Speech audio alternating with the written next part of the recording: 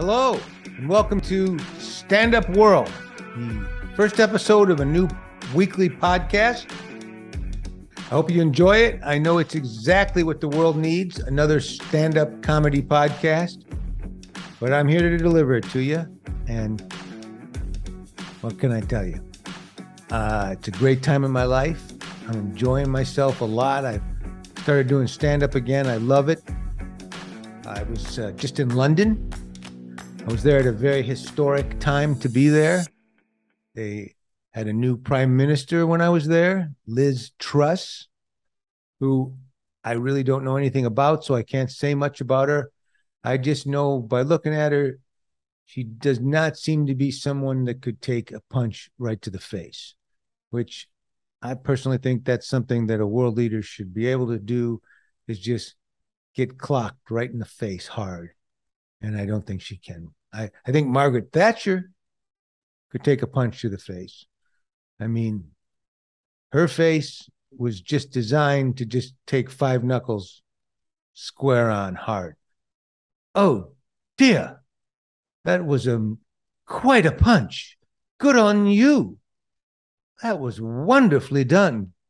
Bravo. You do know now, though, you're fucked, right? You're good and fucked. I'm sorry, but just fucked. Trump, whatever you say about Trump, Trump could take a punch to the face. He would just get walloped in the face.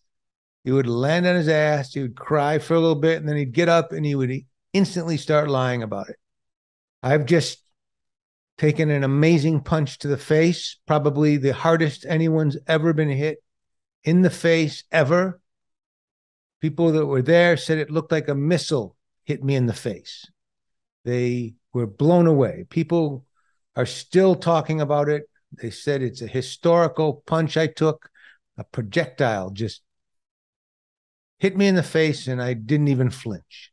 I want history to record this day, the day that Donald J. Trump, president, took a torpedo to the face. Okay. By the way, I'm not an impressionist, so sorry. But the Queen died, which made me really sad because I really love the Queen. I'm an Anglophile. I've spent so much of my life over there in London, and I just thought the world of her. And it was a really kind of a sad time to be there. Her pictures were on every bus stop and every wall. It was instantly.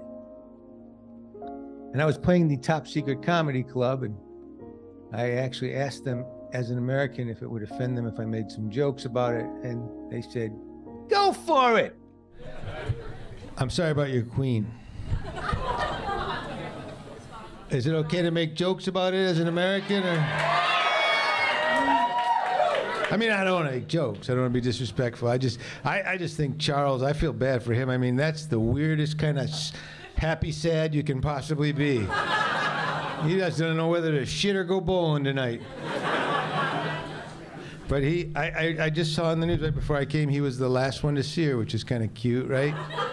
He went in there. He said, Mommy, smell this pillow.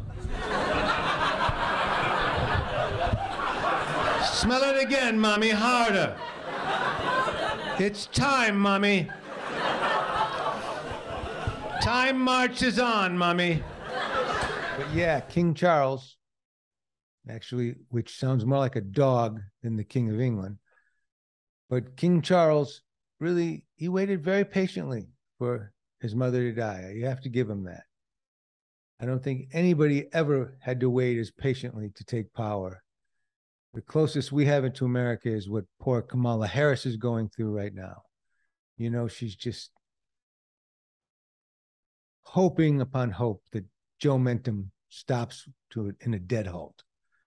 And he just goes down to the floor, and they put her in to a job that she knows she would never be voted in, and she'll probably be voted right out.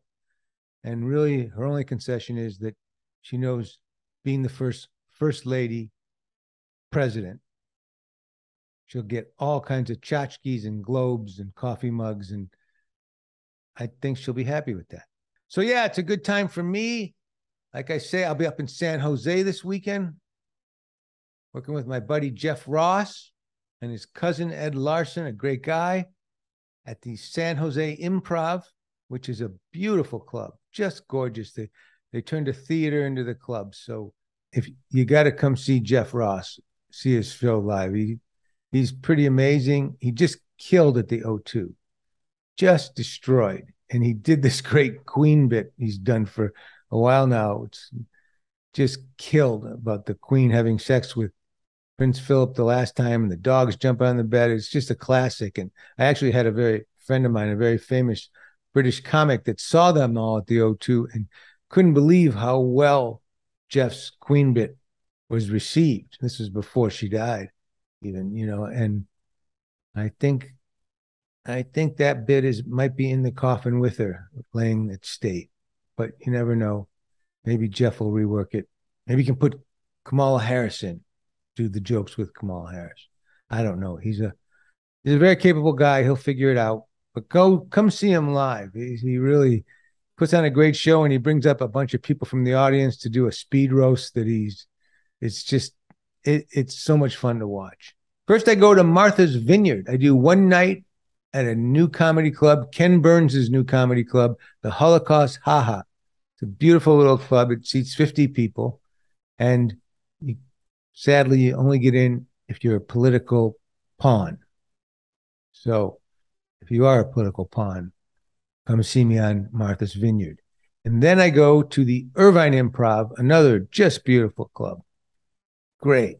And I'll be working with Damon Wayans, who is a genius. He really is. He's the best. And he's really working in rare air. He's up there with Rock and Chappelle and Burr and Ricky Gervais and all the best. And he's got a new hour, and he is so underrated. I have to tell you, if you live anywhere near the Irvine Improv, get over there and see Damon, see this new hour he's doing. And of course, some of you know, Damon and I made a classic movie together, Blank Man, which was just awarded, was enlisted in AFI's top 11,000 best films of all time. Admittedly, we are very low on the totem pole, but it's there. And finally, there's the Sunday, October 2nd, in the main room of the Comedy Store. We're doing the Detroit Comedy Jam in LA with Tim Allen, Howie Mandel, Paul Rodriguez, Sandy Danto, and myself. And it's, I don't know, many, in the 80s, I did a Comedy Jam tour through the Midwest, and we did a HBO special, Howie, Paul Rodriguez, Dave Coulier, and myself. And this is kind of a reboot. So it's a great night. The show's at 7, Sunday, October 2nd. There's a Detroit-style Coney Dog dinner at 5, and it's going to be a great show. So that's it. That's the first episode. I don't know where this thing goes, but let's be honest, it can only get better. Stand Up World Podcast. Thanks for the support. I love you. God bless.